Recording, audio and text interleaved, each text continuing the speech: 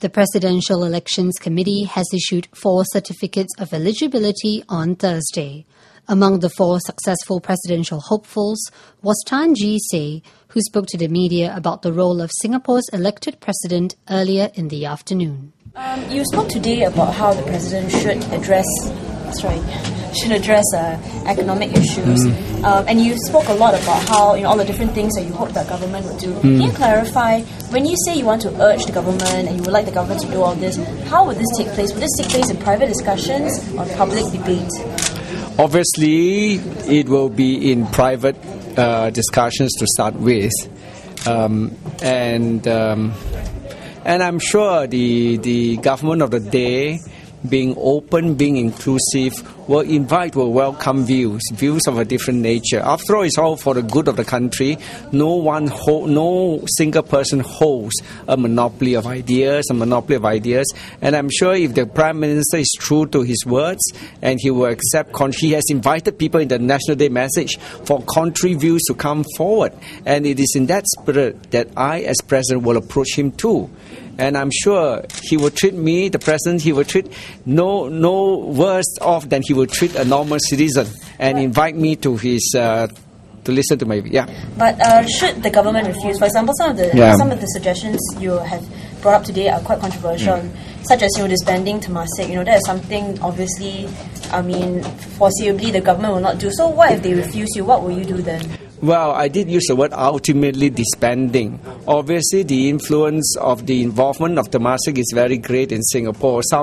I read reports that 60%. I have 60% of our economy over 300. There was a report that I read while I was doing research on this speech, which I did not use because there's no way of confirming the data.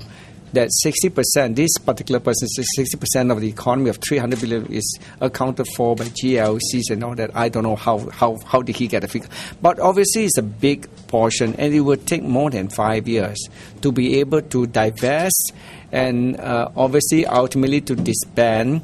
But it will, to immediately disband even within 5 years can be disruptive to the economy. I wouldn't want that. But as a goal, as a long-term goal, ultimately, all business enterprises should be undertaken by private sector, not by the government using the public purse. But the question is, what if the government decides to block or not listen to any of the suggestions? Then what will you do? Well, I think we will have to have a debate, then on these matters. But they are in principle in agreement with the private sector taking a greater role. So they should put this into practice.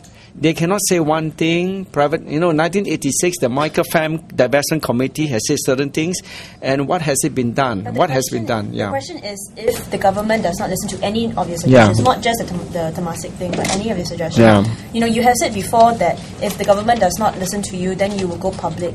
So would you go public on any of these suggestions? Well, we will see how serious is it. I don't think the government of the day would be so unreasonable as not to listen, to accept some of the views.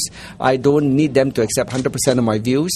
They can go 50%, 60%. It's still a pass mark. Mr. Tan, how do you think Singaporeans can accept such radical ideas, like disbanding Temasek, and all that? Are we ready for such a radical change? Looking at Singapore and being comfortable at where they are now, and do you think that pursuing these ideas, if you get your CEO, it would be a detriment to you? No, I don't think so. I think readers should and I hope the media doesn't unnecessarily highlight it, that when I use the word disbanding, is ultimately, you must see it in the light of the enterprise culture that we want to develop.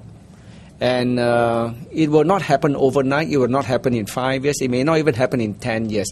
But ultimately, we want to have a society of private businesses run by private people, not by government officials using taxpayers' money. That's the fundamental point that I'm driving at. So when I say disbanding is ultimate disbanding, I don't see it happening in 5 or 10 years. Beyond that, because the involvement, the influence of the GLC is too great to be disbanded overnight. And Mr. Tan, you also mentioned about you want to use your veto power, exercise your veto power to block key appointment holders. Can you elaborate on that? No, my starting point is that whoever comes into public office who want to hold GLC should not be motivated by money and money alone, because a lot of them have been paid very well, several millions of dollars, and bonuses and all that. You don't see this kind of money given to public officials anywhere. If it is your own money, I mean your own money, your own enterprise, I mean you can pay however much you like, but this you are taking risk with taxpayers' money. So I want to make sure that the people who are running, let's say, public transport, where the public interest, where you make money on the basis of commuters, members of the public, I want to make sure that they are not motivated by money. Obviously, we have to take care of their livelihood, their lifestyle, but should they be having an extravagant lifestyle, based on million-dollar salaries at the expense of commuters? That's the question I want to ask. Do you think this would then set the stage for confrontation between president? No, I don't think so. I don't think there's any. I don't think we should read too much into that about confrontating.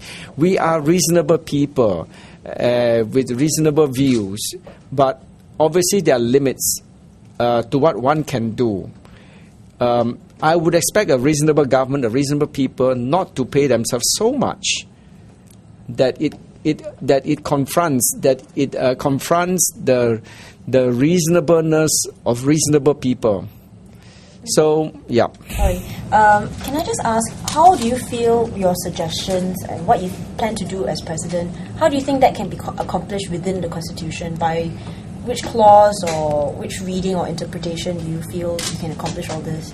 I think it is, if you are looking at clause, do you have a clause for unifying role of the president? Is there a clause for it? I don't think so. I don't think there's a clause for unifying role. But the government did say, though, the Prime Minister himself said that Dr. Tony Tan will be good for unifying the people. So I would ask also, throw back the question, why is the clause? There is no clause. But that doesn't prevent the Prime Minister from saying that the President has a unifying role. And I think I agree with the Prime Minister. I'm not disagreeing with him. Yes, the President has a unifying role. He is the head of state. He should unify. He should discharge the role of unifying the people, the nation, even though there's no clause in the Constitution. And when the law minister says you must go by the Constitution, let him answer that. Where does the Constitution say that there's a unifying role for the President? It's accepted. On the note of Dr. Tony Tan, what do you think of his latest statement that the candidate should be running for an office that exists and not an office that they wish exists? Well, this is motherhood statement. I wish Dr. Tony Tan could be more specific. He should tell us who he has in mind when he make that statement. Who, in his view, which candidate among the other five of us has made that statement, and what did he say? All right? It's very good to hide behind motherhood statements, but you must substantiate. Let's be open about it. Which candidate has said so? And what did he say? What did he imagine? What kind of role has he imagined for himself? That he should say. He should be more specific. Right? Anybody can make motherhood statements. So, Mr. Tan, what kind of role do you imagine for yourself? What role? The unifying role, the role of engaging people, engaging government on issues of conscience. That's my role. You talk about all these big issues, but the thing is that you are not allowed to speak publicly about it based on the Constitution, and you're only able to discuss with the cabinet, indoors. Yeah. Are you going to stick with that? Oh yes, my starting point is always to have private discussions with the government of the day.